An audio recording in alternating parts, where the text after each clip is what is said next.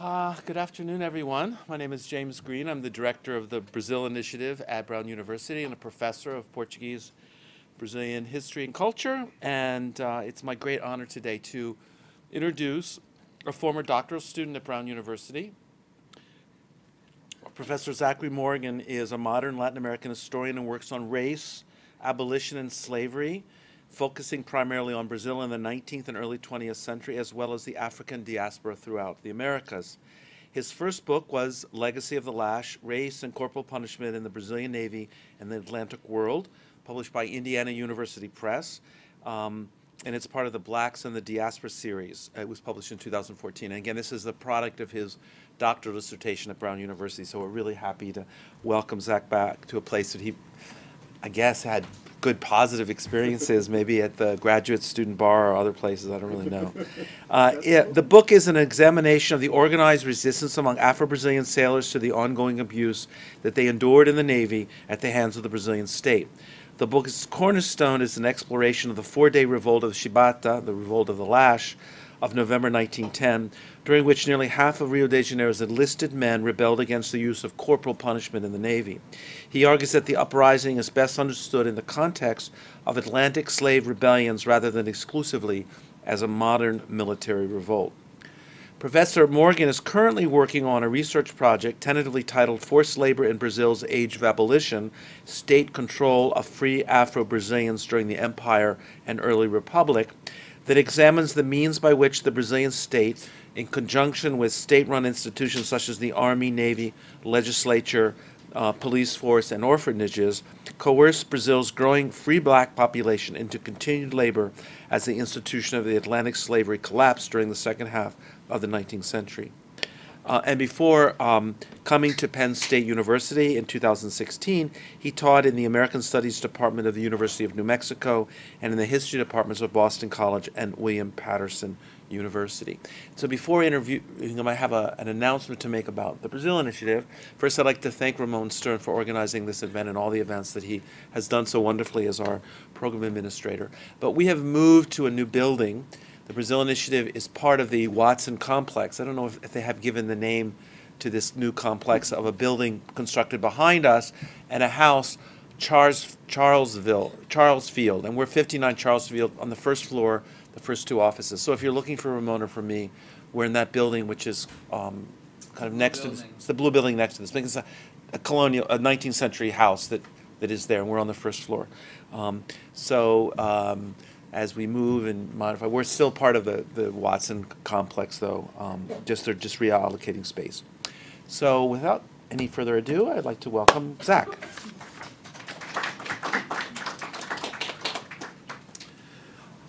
Thank you so much. Let me say what an honor it is to come back to Brown and to Providence. I was a student here, as Jim said, and worked with Tom Skidmore when I researched and wrote the project that would become my first book.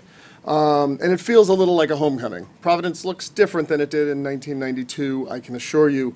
But it's really, you forget how kind of heartwarming it is to walk through buildings where you have so much history and see a campus where you live so much of your life. So it's great to be here, and I really want to thank Jim. I want to thank the Watson Institute, or the Watson Complex now, is that? Okay. For International Public Affairs, the Brazil Initiative, Africana Studies, and the Center for the Study of Slavery and Justice for sponsoring the talk. And I really want to thank Ramon, who organized this trip not once but twice, because I was supposed to come in March and it was canceled by an ice storm. So my talk today draws from my second book project, which Jim just introduced. It's very much a work in progress. I was down in Brazil this summer, and I'm kind of starting to put together primary archives. But it's a work in progress. So I look forward to the Q&A, but also my email is on the screen if you have any insightful critiques or suggestions. I'd really appreciate it. Feel free to reach out. And so the project has origins in my first book, Legacy of the Lash. So I'll take just a couple minutes, not to introduce the whole thing, but I want to talk about some of the themes that I think are important in that project that led to what I'm trying to do now. And point out kind of how it's a stepping stone to what I'm doing. So, the Revolta de Chibata. On November 22nd, 1910, around 10 p.m., about half of the enlisted men in the Brazilian Navy stationed in Rio de Janeiro rose in what would be called the Revolta de Chibata, or the Revolt of the Lash. And they revolted against the violent mistreatment they identified taking place in the Brazilian Navy. And, you know, some of the things that I point out are that this is an incredibly modern revolt, right? These are battleships that Brazil had just purchased from shipyards in Great Britain. They purchased the first dreadnought battleships that were sold on the international market. Two of the dreadnought battleships that were delivered earlier that year in 1910, the Sao Paulo and the Minas Gerais, revolted. Hundreds of enlisted men on these ships, as well as the light cruiser Bahia and older coastal defense vessels Diodoro, rose up against the officers on board their ships, took over the ships. The revolt was triggered by the lashing of a sailor. His name was Marcelino Rodrigues Menezes, aboard the dreadnought Minas Gerais. He was lashed reportedly, and there's some debate about this in the various archives and the various sources, 250 times. When the government negotiator came on board during the revolt and examined him, he took him back for medical treatment and stated, quote, "The back of this sailor resembles a mullet sliced open for salting." The rebels, who identified themselves to the press as the Reclamantes, or the aggrieved, under the leadership of Seaman First Class João Cândido, besieged the Brazilian capital of Rio de Janeiro, held it for 4 days until the government acquiesced to their demands. Though the Reclamantes complained about both low pay and difficult circumstances, the primary complaint they had was the immediate end of the use of the corporal punishment as a means of disciplining Brazilian sailors. We can talk about, if you have any questions about the revolt, about how the Brazilian Navy looks different from European navies or the American Navy, how corporal punishment is used. I'm happy to talk about that later. But early in the morning, on the first night of the revolt, so by then it was November 23rd, a wounded sergeant brings, I meant to show that a minute ago, I'll come back to it, brings the statement, their complaint. "We as sailors, Brazilian citizens, and supporters of the Republic can no longer endure the slavery practiced in the Brazilian Navy." And this is the thing that I focus on in the book, and this is the thing that troubled me, that kind of brought me towards my second project. This idea of their description of their treatment at the hands of the government as slavery. I've kind of flip-flopped on it. I've changed my mind a bit because I took them at their word. I did research to look at the way corporal punishment was applied, looked at the way that they were forced and often conscripted into service, which I'll talk a little bit about. And, you know, as Jim mentioned in the statement on Penn State, I do think that it needs to be understood in the context of slavery. But this idea that, you know, at the end of the first decade of the 20th century, sailors asserting their rights as Brazilian citizens who are describing naval service in this period as being akin to slavery, I think rings true. Throughout the 19th and early 20th centuries, sailors who came into the Navy came in by one of three ways, right? You could volunteer. You could walk up and say, "Hey, I want to be a sailor." Alternatively, they were conscripted into service by means of forced recruitment through police and military sweeps. And finally, young boys between the ages of 10 and 17 in theory, but sometimes as young as 7 and 17 were accepted as naval apprentices. When turned over by their legal guardians, a boy's parent might be the most obvious guardian, but in fact this was a means for the judge responsible for orphans to move young boys into naval service most of the time. And all of these methods of entering into the Navy appear in the archives, but actual volunteer rates are incredibly low.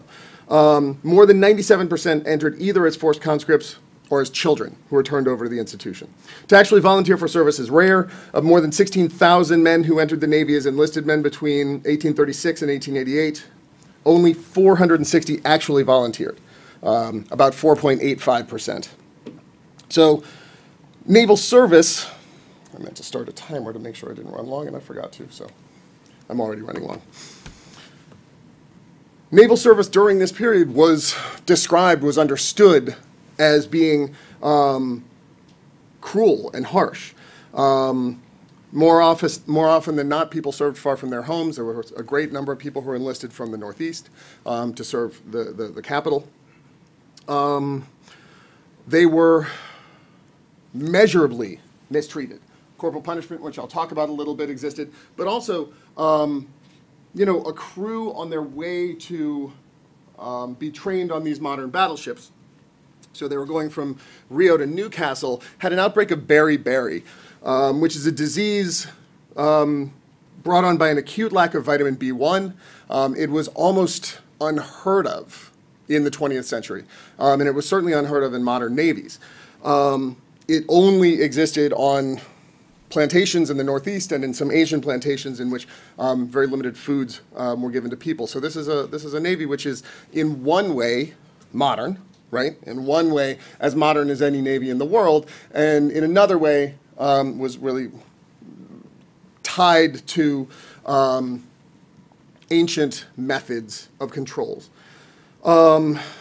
And the Navy enjoyed such a strong reputation of being a terrible place that it was used as a sort of boogeyman. Parents would threaten their misbehaving boys. I have two boys, 7 and 10, and I would certainly use it myself. If you don't stop that, I will give you to the apprenticeship school. I will take the money and turn you over to the state. Right? It was the boogeyman with which you could threaten children. One historian describes the ships of the Brazilian Navy in this era as a, quote, series of mobile prisons. Another stated that the lower decks of the Navy consisted of the, quote, dregs of our urban centers, the most worthless lumpen, without preparation of any sort, and that ex-slaves and the sons of slaves make up our ship's crews. Finally, one naval officer described service in the era of the revolt stated, our Navy serves as a sewer for our society. In describing the lower decks, and I'm going to quote a little bit at length because I think it's an interesting quote as we talk about what ties the two projects together. The first impression of a Brazilian garrison is that of decay and physical disability. The blacks are underdeveloped and shifty, showing all the signs of depravity common to the most backward African nations. The other races submitted to the influence of the blacks, who are always in the majority, right? So white people become like black people and through service. In our Navy, the normal framework consists of the abandonment of 12 or 15 virtually defenseless officers to command 400 to 500 sailors. Only one force can ensure discipline, moral force, a força moral. Only one element constitutes that moral force amongst the most backward and rudimentary, the fear of physical punishment, right? So I don't go into the kind of demographics of the Navy. It is overwhelmingly Afro-Brazilian. I should also mention, because I know that it sometimes raises hackles, that I use the shorthand of Afro-Brazilian when I'm talking about these populations that obviously we all know can be described using much kind of a finer comb. I follow the lead of a lot of the Afro-Latin American scholarship, which when looking at the way that race functions in societies, the most important break in racial definitions is between white and non-white, right? That though mulattoes and quadroons and octoroons and fulas and caudas and all of these terms are important to people in the society, that really once you're not white, there's a great amount of similarity. And so this shorthand, both for discussions of Afro-Latin American studies and talking about Afro-Brazil within a broader context, I do that. But of course I address those differences in my broader work. I also don't focus, when I'm using some of the slides to look at the race of the nation, I'm not really focusing on indigenous populations at this point, not to say that they're unimportant. It's just for this discussion, dropping them out of some of the statistics about black, white, free, slave, makes the pie charts more legible, right? So, to coerce labor from conscripted sailors, officers use the lash much like a plantation owner, right? Officers and slave owners face similar patterns of resistance and domination. Desertion and insubordination were the crimes that, when I looked through the about 50 years worth of court-martial documents in the Navy and kind of list what crimes we're dealing with, they're very similar to what a plantation owner would see himself dealing with.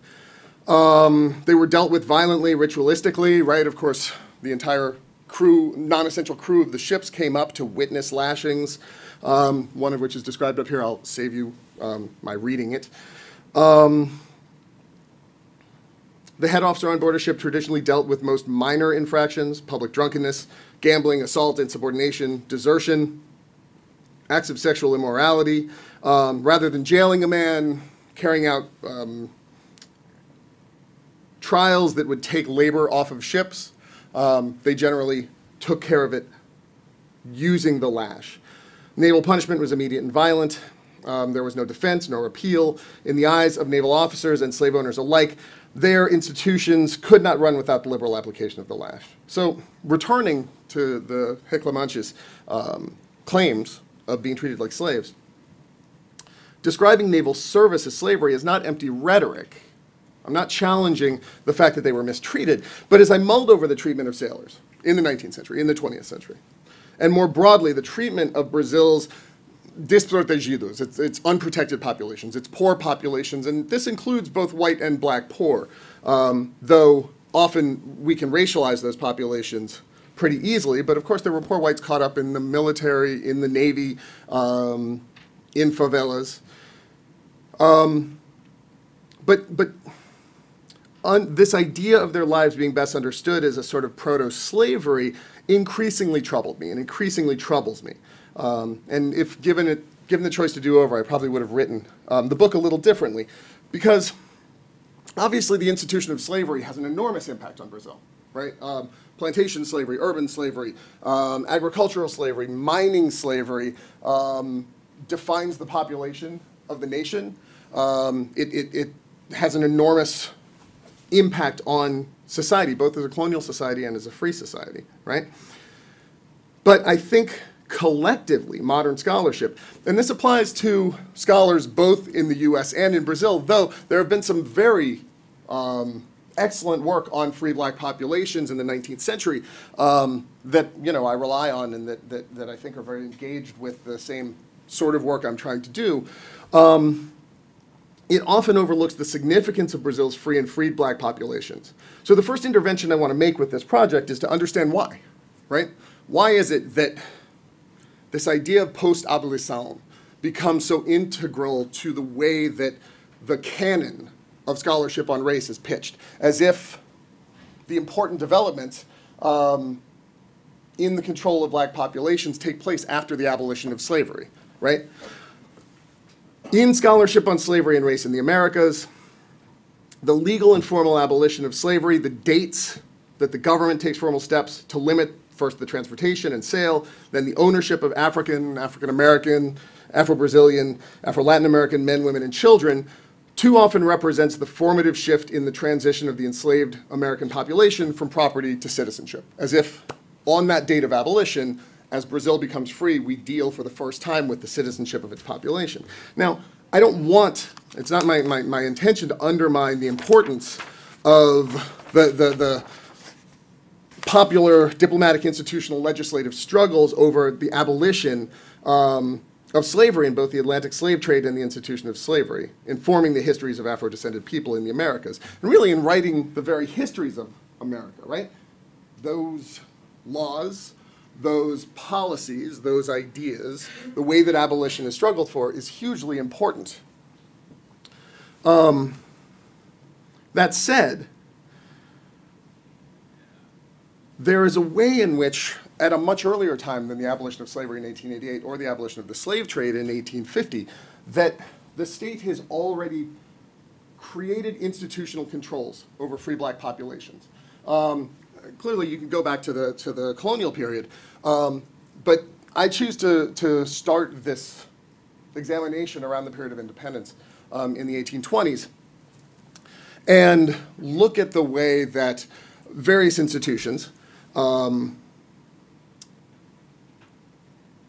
military, obviously, the police and prisons, legislation on land reform, on labor contracts, the policies towards orphanages. There will be nearly 35,000 children placed into the Roda in Santa Teresa alone, between the mid-18th century and the mid-19th century, there's a huge number of children who are becoming state responsibility, and these children are arguably, people talk about them being turned into citizens, turned into workers. It's about improvement, right? The same language applies to the apprenticeship schools for the Navy and the Army. We're helping these children become citizens, become better than their parents, become acceptable Brazilians. And in a lot of ways, I think there's kind of a comparison to the way that racial democracy existed as an idea of uplift before it didn't, right? Before UNESCO and before the overturning of Gilberto Freire, there was this idea that racial democracy was benevolent, that race was benevolent in Brazil. That was the argument that people were making. And that, obviously, has been severely undermined and critiqued.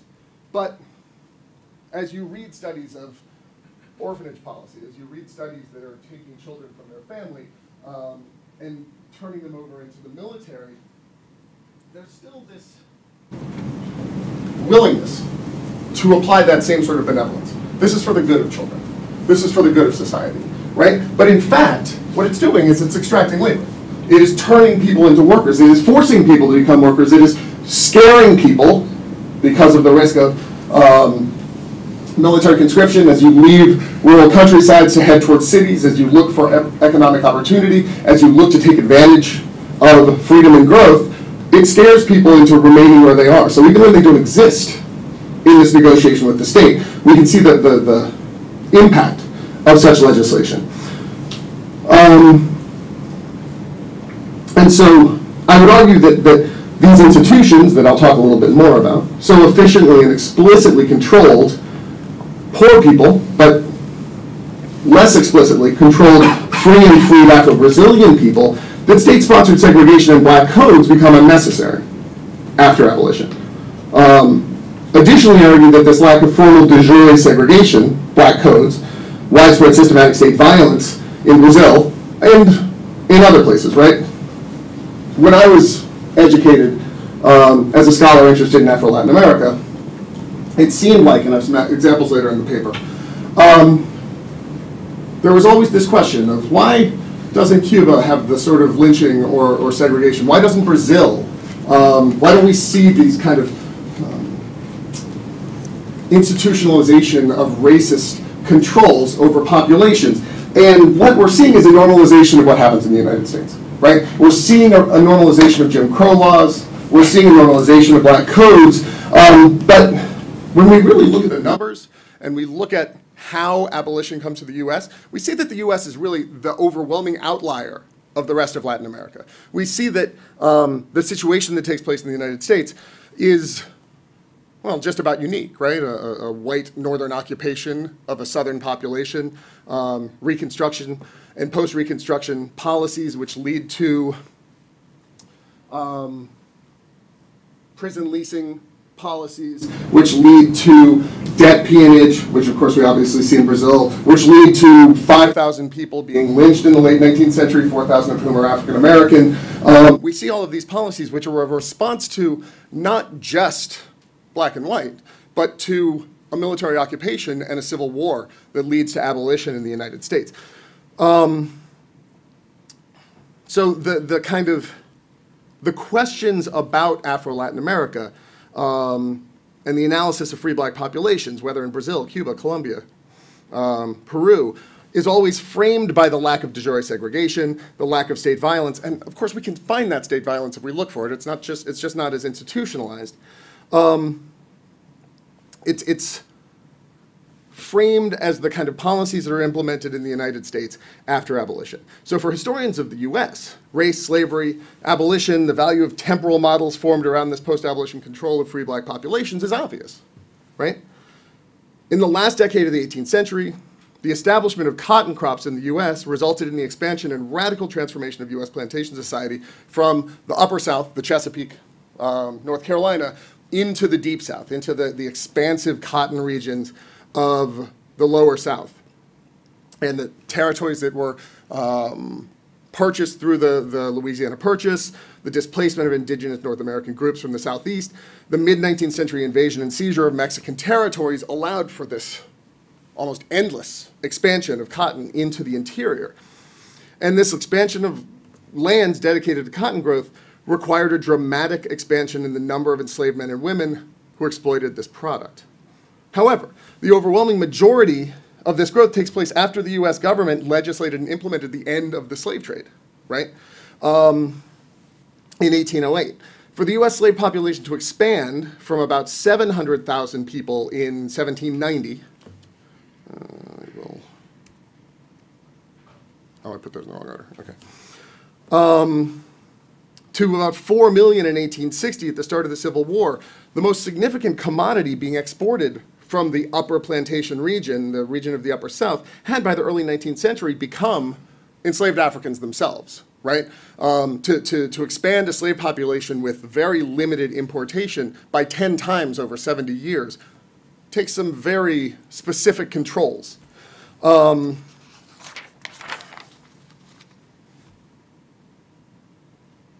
times, I'm sorry, I said 10 times, I meant 5 times in 70 years.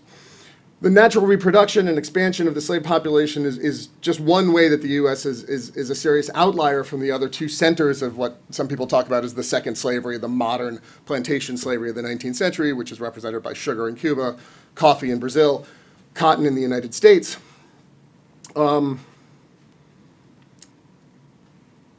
policies, distinct but deeply related, made possible this unprecedented expansion in the U.S. slave community. Because for slavery in the U.S. South, not only to survive, but to expand beyond the number seen in 1808, plantation owners needed enslaved mothers who give birth to children who survive to adulthood in ever-increasing numbers, right?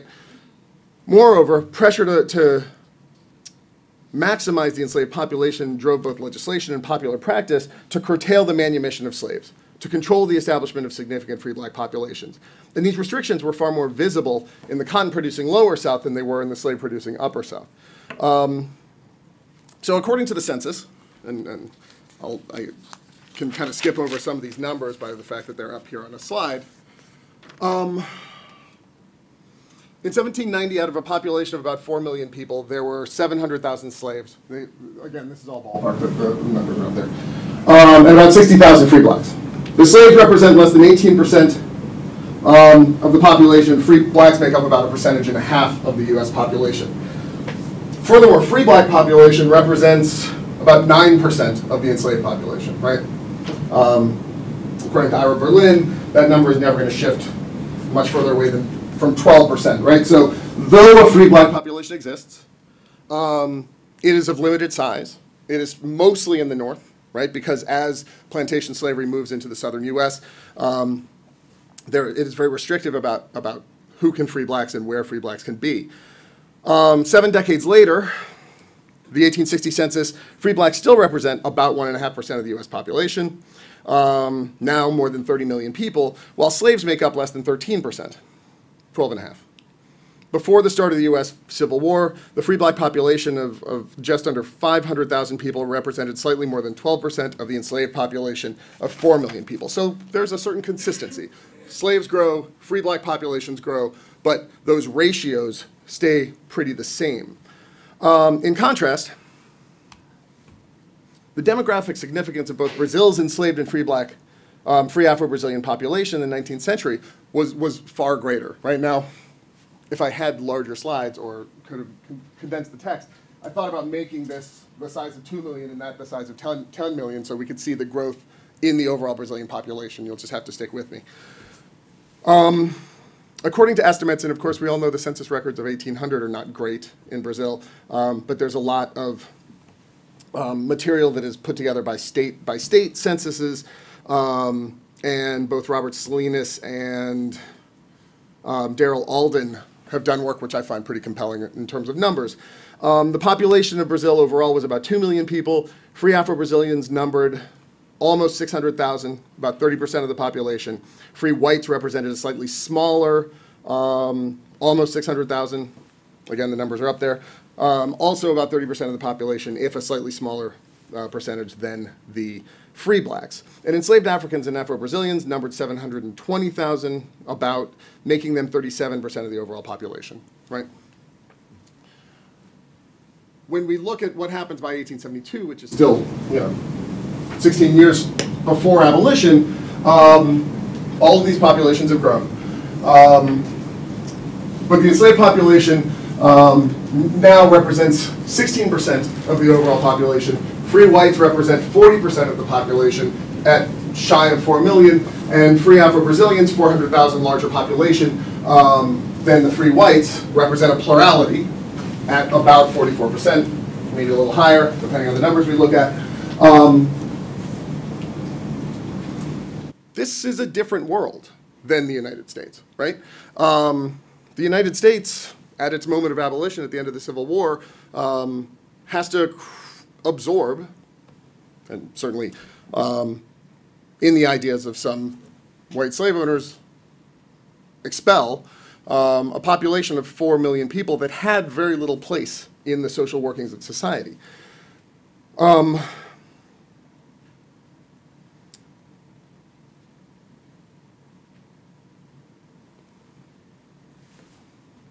The point I think that is most important of all these numbers is that not only did Brazil accommodate a much larger population of free black people, that according to some historians, that free black population was seen as a protection, right? Luis Felipe de Alencastro explains that these considerable free black populations with origins in the colonial period were part of a deliberate Portuguese plan to build a buffer into the social and racial hierarchy between the white minority and the black majority.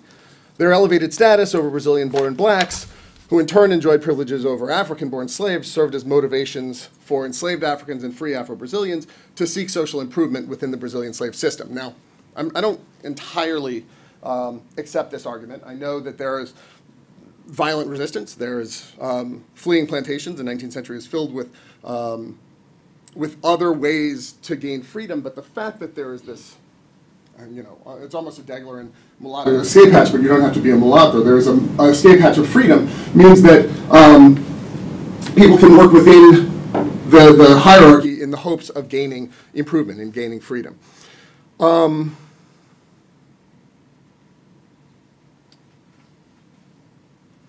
For the United States, one need acknowledge the peculiar, almost unique set of circumstances that led to the U.S. Civil War and continued to shape post-war race relations.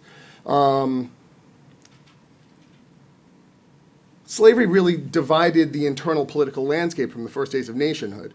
The potential delayed cessation of the African slave trade was written into the U.S. Constitution. For much of the 19th century, politicians from the southern slaveholding states dominated U.S. national politics. And so there's all of these kind of political moments in which slavery isn't just about labor, it's about which states are going to come in with voting rights. It's about which territories will have what political power and who controls the presidency, right? It's at the center of the Louisiana Purchase, of the Missouri Compromise, the northern capitalization of the expansion of cotton in the 1830s, the acquisition of Texas, the non-acquisition of Cuba, and the acquisition of Puerto Rico, right? Each issue turned the topic of slavery and abolition into a dialogue as much about political control as it was about freedom. I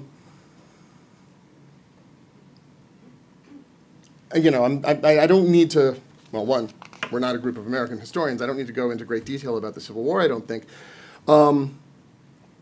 But the Emancipation Proclamation, which freed slaves residing in rebellious states in 1863, the ratification of the 13th Amendment to the U.S. Constitution in December of 1865, we see the end of the institution of slavery in the Americas, except as a punishment for crime whereof the party shall have been duly convicted. And so this incorporation of 4 million black men and women as U.S. citizens takes place under Reconstruction, during which rights of African Americans and their white Republican supporters were protected in large part through a military occupation of southern regions of the U.S. Army. With limited aid from the pitifully understaffed U.S. Bureau of Refugees, Freemen, and Abandoned Lands, better known as the Freemen's Bureau, active from 1865 to 72, African Americans voted, they served in public office, they take over state political representation in some of the southern states where blacks hold a majority. Some gain access to lands belonging to their former owners. Many take advantage of public education and literacy programs. The goal of the Freedmen's Bureau was the reorganization of the post-war South, such that former slaves and poor whites could live and work peacefully. But among both slave owners and poor Southerners alike, Southern whites took Reconstruction as a humiliating occupation for which they sought revenge. If they couldn't focus their rage against members of the U.S. Army or the Northern politicians, then they would retaliate against the former slaves, who, when freedom and citizenship were offered, treated those things as their constitutional rights. So when the Freedmen's Bureau pulls out, we know with Reconstruction and Jackson, we have this repression of the legal rights of African-American former slaves. They lose the vote. It's defined by state and private violence, forced labor, debt peonage, wrongful imprisonment, sexual assault, the loss of access to public education, the criminalization of vagrancy, which I think is important in both cases. So the study of race in the United States begins with black codes, false promises of Reconstruction, Jim Crow laws and segregation, lynching, race in the criminal justice system, which includes convict leasing, policing, and the growth of the penitentiary. These post-abolition themes represent an increasingly important core of the historical U.S. canon, right? And of course, I'm oversimplifying. Many of these things did start with free black populations before abolition, right? It's not like there was no activization or there was no activity amongst free black populations. We know that's not true. But overall, this Civil War leaves an enormous impact on the understanding of race in the Americas. So, however, the absence of these recognizable forms of systemic racism are repeatedly used, historically and contemporary, as a shorthand for framing and contextualizing the nature of race in the Americas, right? In his publications from the 1920s, activist and lawyer and mulatto Evaristo de Moraes recognized the peaceful and productive fusion of whites and blacks in Brazil, in contrast to the segregation and lynchings taking place in the United States.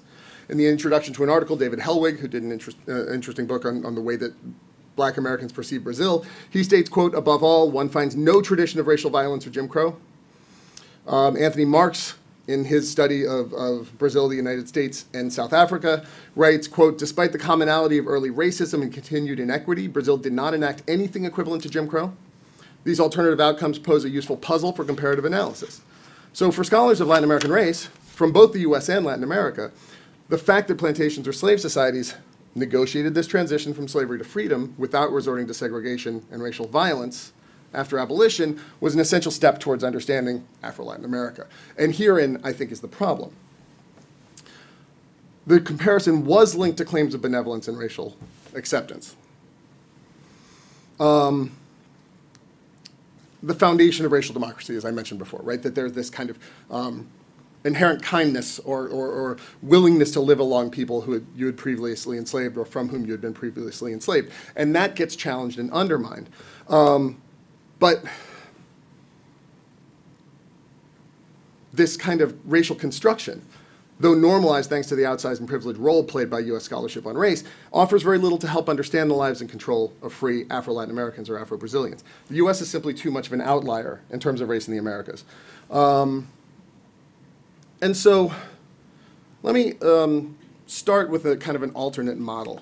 In the age of Brazilian independence, the new empire was under enormous pressure from Brazilian policymakers to outlaw the slave trade. And there was a weak abolitionist movement. And probably the best known member was José Bonifácio de Andrade e Silva, who prepared this memoir to address the General Constituent and Legislative Assembly of the Empire of Brazil. Now, as any of us who know much about Brazilian history know that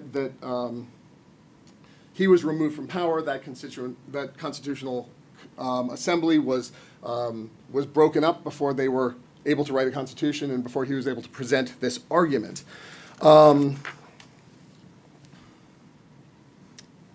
argument itself, though, was published first in English, then French, then Portuguese, by abolitionists in Europe when Bonifacio flees and lives in exile in Europe.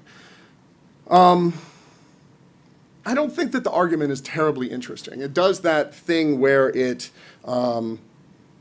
uses slavery as a way to blame black people for immoralizing and scandalizing good white people, right? It set out the, quote, necessity of abolishing the slave trade and gradually emancipating the existing slaves, but it was rooted in the well-worn paternalistic tropes of a potentially great civilization that could not fulfill its future promise.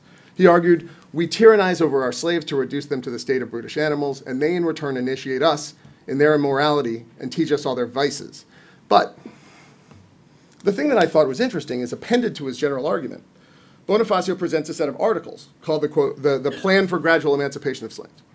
And these articles represent a pragmatic roadmap, methods that would control and extract labor from a free Afro-Brazilian workforce that was gaining their freedom.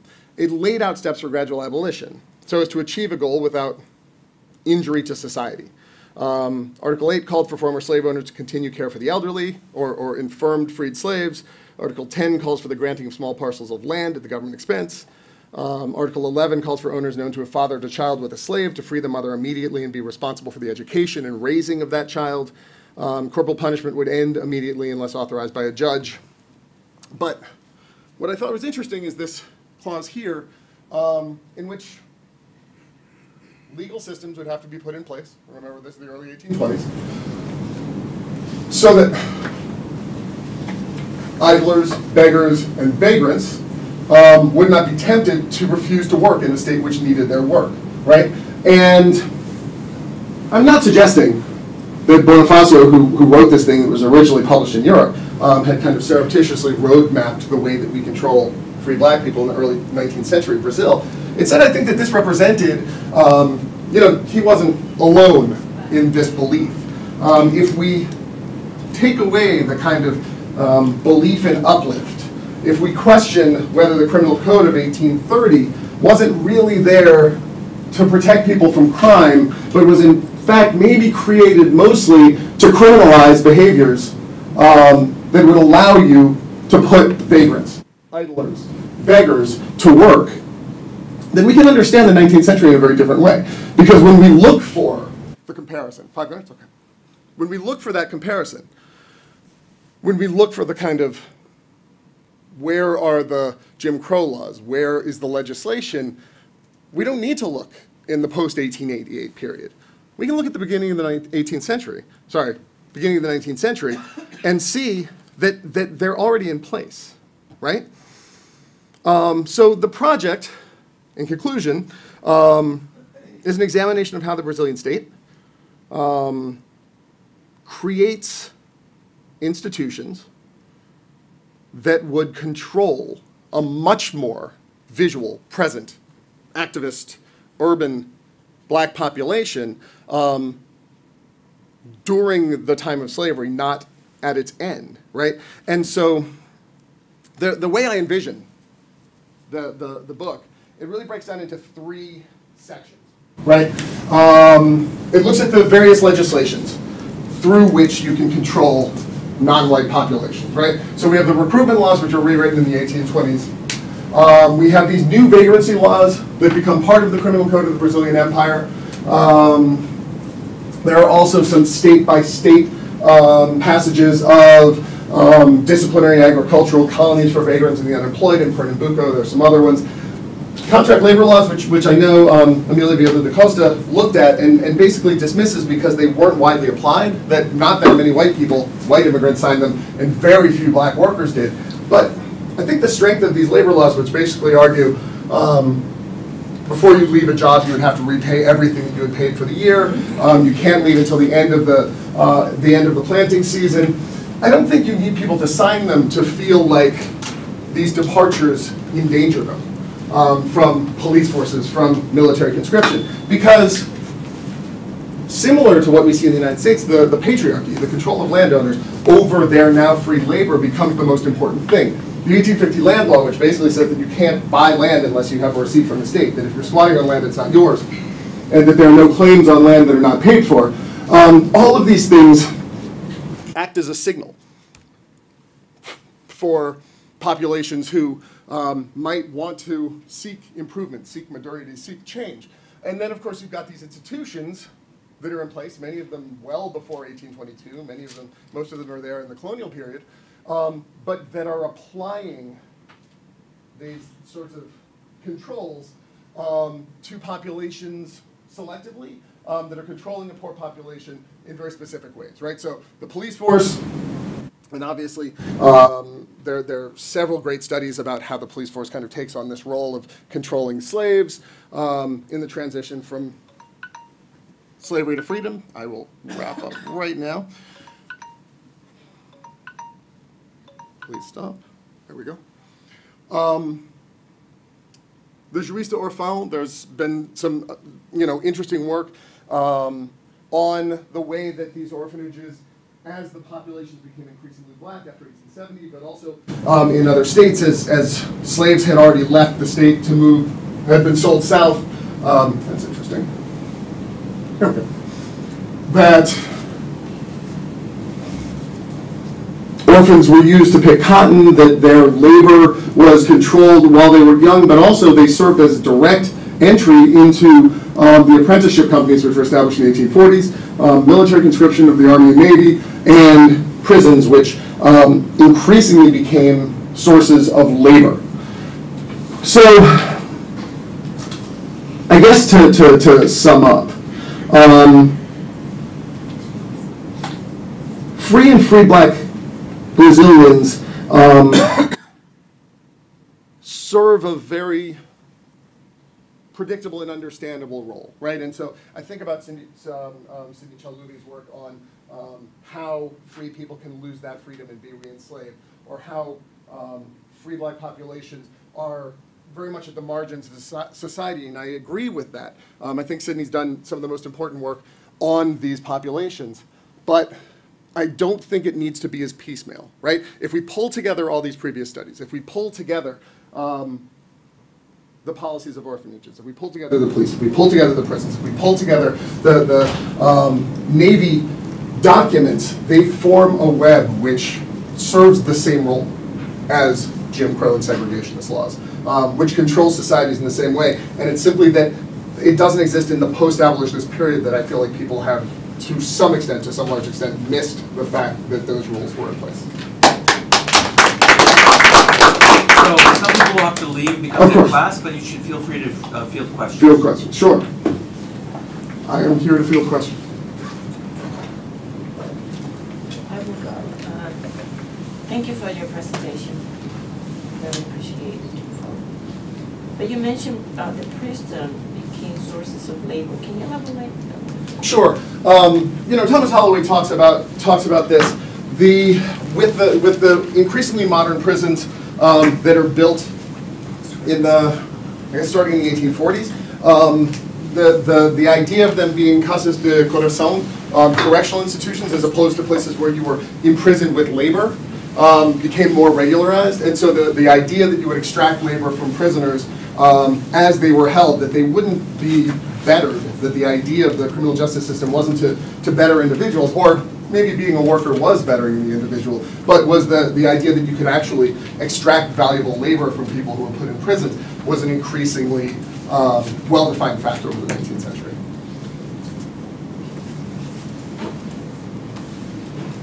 Yeah.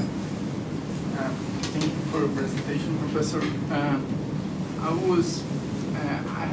I would like to hear from you a little bit about this perception that in Brazil we didn't have victim for laws after the Republican. Sure. Republican, because as I see from when we had the Constitution of 1891, and we have the prohibition for people who doesn't know how to read or write, sure, that they cannot vote, and when we had the possibility of imprisonment of those who were not working. Mm-hmm. And this legislation seems to me that they're focused on free black people that don't have a possibility of working place, and therefore I see it as a Jim Crow that is not sure.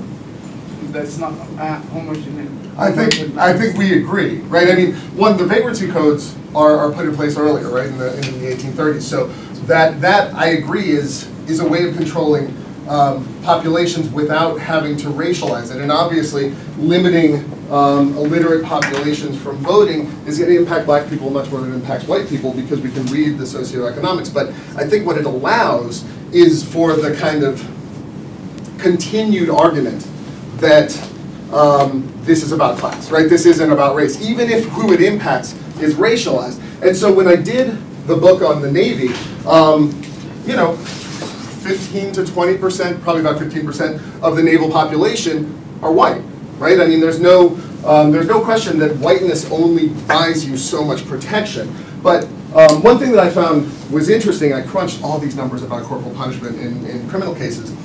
And so obviously, you know, you've got this big spreadsheet, you want to look and see, okay, who was it who was most lashed, right? And I don't have the numbers in front of me, but there was one sailor who was lashed something like 1,300 times over his career. He ran away, he was insubordinate, he attacked an officer, and he was white, right? The most lashed person in the Navy in the late 19th century was a white sailor, and I thought like, oh, that screws with my whole argument, because when I went into the archives, and this is of course the problem we have when we walk into archives, I think, I expected that white people would benefit from being white, right? And so there's this argument, right? There's this acceptance that the thing about racial democracy is that there should be racial fluidity, right? Like everybody, and you know, the example whenever I'm teaching undergrads, and I apologize for its crudeness, is that like, oh, everybody wants Paley to move in next door, right? I'm not a racist. Like I can think of one rich black person who I would be perfectly happy to be friends with. That racial mobility, which happens rarely on the top, but you can come up with examples, I think is very easy to find at the bottom. If you have fallen so far that you've left the patriarchal protection of your whiteness, right? And you get picked up by a forced recruitment suite and nobody comes to get you, and you've got a criminal record, then you can be treated like a black person, right? So you don't have to explicitly racialize these policies and these institutions and these legislations for them to be racialized, and exceptions don't really keep them from being applied, right? So, yeah, you're right. All of these are very easy to read as racialized. I think that's the argument I'm trying to make. So it's both temporal, right, that it's happening well before slavery is abolished because the free black population is so big before slavery is abolished. There's a remarkable document. I can't remember. I ran across in the archive and I was like, I found something really important, and then you search it and it like appears in somebody's book. And I'm like, okay, somebody else found something really important. But in 1826, when the government was trying to figure out exactly what it was spending and what it was making, it collected a lot of records of state institutions, including the police. And so the police had this document, which is in the Archivo Nacional, which is just a list, which is supposed to be a financial list, but it's a list of the money made for the police whipping slaves during the year of 1826, right? And it applied, there were I think 1,200 cases in it, so if you run that backwards, that's good math, 50 a week, I don't know. It's a quite regular process, and there were 2 policemen who did all of this lashing. And they were always listed, which one, who they lashed, who owned the slave. They didn't really care about what the penalty was, like what they had done wrong. But the state was already taking responsibility for the discipline and control, not only of slaves, but you know, it wasn't like, oh, control of slaves is private and done by the owners, and the control of free black people is public. And so you get this transition as the population becomes free, that the police become more important in the control. The police were always part of that control. The state was already part of that control, both of free and enslaved populations. And so when you kind of move away from using abolition, whether it's of the slave trade or of slavery, as the defining factor, like, oh, I need to look for these things after abolition, I think that you begin to find them before. And so, yeah, I mean, essentially, I think I agree with you. Just going to ask a very general question. If you could give us a bit of an idea of how diverse the occupations were that most free Afro-Brazilians were engaged in the mid-19th century. Well, I mean, you know, I think that through a lot of secondary work, you see that, except for a small number of, well, bureaucracy working for the state, typesetting, you know, there were certain aspects that free blacks didn't do, but the thing that's always remarkable when you look at something like Zephyr Frank's Dutra's world is that slaves were responsible for all of the manual labor in the city, right? They were responsible for all of the manual labor. And so as the slave populations seep out of the cities, as Rio and Sao Paulo, well, Rio more, sell their slaves to the coffee fields, that free black people wind up taking over all of that work before the widespread arrival of immigrants happens in the late 19th century. So, you know, I think the kind of shorthand answer is that free blacks were doing all of the labor in the cities. And of course, we also see those, you know, the writers and the intellectuals who succeed due to patriarchal relationships and have medical degrees and have law degrees. Those are much more exceptional, but they're represented almost everywhere. When I think about some of the sources that I'm finding, which are helpful to this argument, you know, I've worked with the Navy before, but there was, when I was down in Rio, I came across this collection of the letters that had been written to the Navy, or at least the hard fiches for them. I'll start pulling them when I go back. And between about 1824 and 1877, 2,000 letters were written to the Navy over one thing or other. They were just put in this filing cabinet. And of them, about 350, so what is that, 18%, were about getting people out of the Navy, right? My son was a minor, he was arrested, he was taken from the Casa de Detención and put on a ship, like not an apprenticeship school. You know, he's 9 and he's on a ship. You know, my slave was recruited, and nobody noticed or believed him that he was a slave, and so he has now been enlisted in the Navy, and I can prove that he's my possession, I need him back. It's worth noting that everybody who enlisted into the Navy was free, right? Just like all orphans were free. The moment that you were left in the Holdo at the orphan house, the law, it's a weird law actually, I don't really understand the motivation, but the Portuguese law that was continued by the Brazilian Empire was that orphans were freed. I was always amazed that slave mothers didn't simply walk to Santa Teresa and put their kids into that Holdo and give them to the orphanage all the time so that they could free their slaves, and certainly that happened. It's so anonymous you can't tell how often. But there is this way in which freedom is privilege, and so it's hard to find, it's hard to document poor black people. It's hard to each of these projects, I'm like, oh, how do I do the social history, you know, so it was court-martial documents this first time, and here I think that these letters are going to be really helpful, because you have these hundreds of cases of people who are making claims about their children being wrongly impressed off the streets, about the free status, about, you know, showing up with birth certificates and arguing that my minor child has been wrongly brought into the apprenticeship school, he's only 8 and so he can't possibly serve.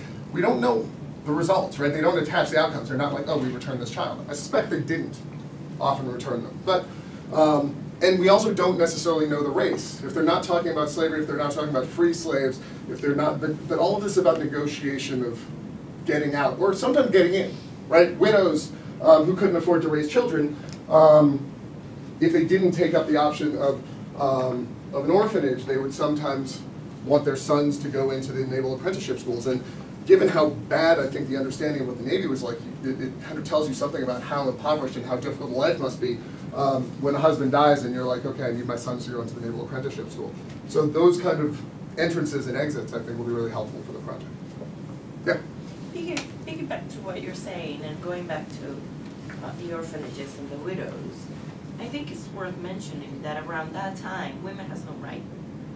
Women had no right. No, that's right. So being a mother and being a widow and having children didn't mean anything because they didn't have any protection. No, that's right. So it was automatic that they will belong to the state at their own pleasure, whatever laws or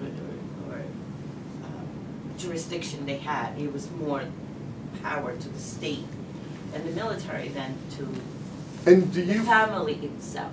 Do you feel like that truth, which I pretty much agree with you on, is represented by the historiography of Brazil? Do you feel like people think of the 19th century as a place where the state controls the well-being of children?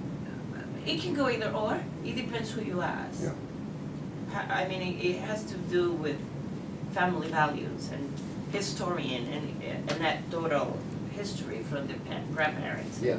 Communicating that way rather than academia. Yeah, I mean, Joan Mesner wrote an article on the cotton plantations in the north. I forget what state. It was in the mid-90s. But it was a remarkable study about how landowners, small landowners, after having sold their slaves south, and there were very few slaves, and there were free blacks, but they wouldn't pick cotton cheap enough to make it profitable, that they started going to the police to attack bad mothers, to release their children to be raised by adopted parents who could then put them to work in cotton fields. And this wasn't like a couple cases, this was tons of cases, and it was just widespread, like we're gonna look at single mothers, we're gonna look at mothers who don't have a legitimate claim to their children, and we're going to say that we're gonna improve the lives of these orphans while they put them to work during this brief cotton boom that was taking place in the 19th century. It's remarkable how, you know, when you look at the kind of better established studies of orphanages, and those are almost all in Portuguese, there's very few, there's not that much research on it in English, there is this assumption of benevolence. There is this assumption that at the end of the day, orphanages want to help people. And I think that they do, in some cases, they want to help white girls, right? They want to help people who they think have come from the right families and shouldn't be out on the street.